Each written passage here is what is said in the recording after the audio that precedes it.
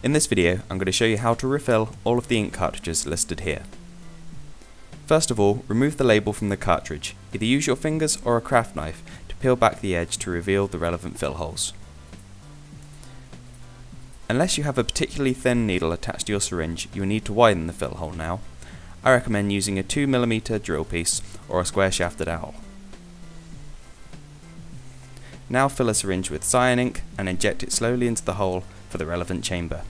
Repeat this process for the magenta ink, and finally repeat for the yellow ink.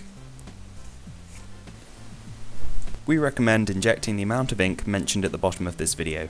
If however there is still some ink in the cartridge, you may notice the ink start to overflow.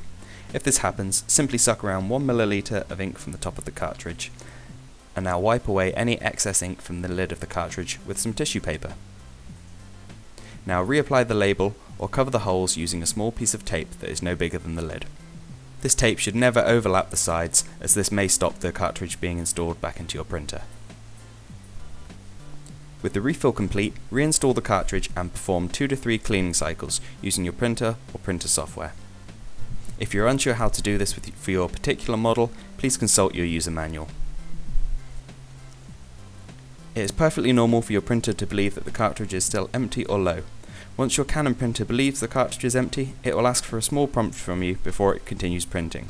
This is usually holding down your printer's stop, reset or resume button for 5 seconds. If in doubt, make sure you've read all of the messages given to you in full. I hope you found this video useful. If however you have any further questions, please let us know in the comments below. Thank you.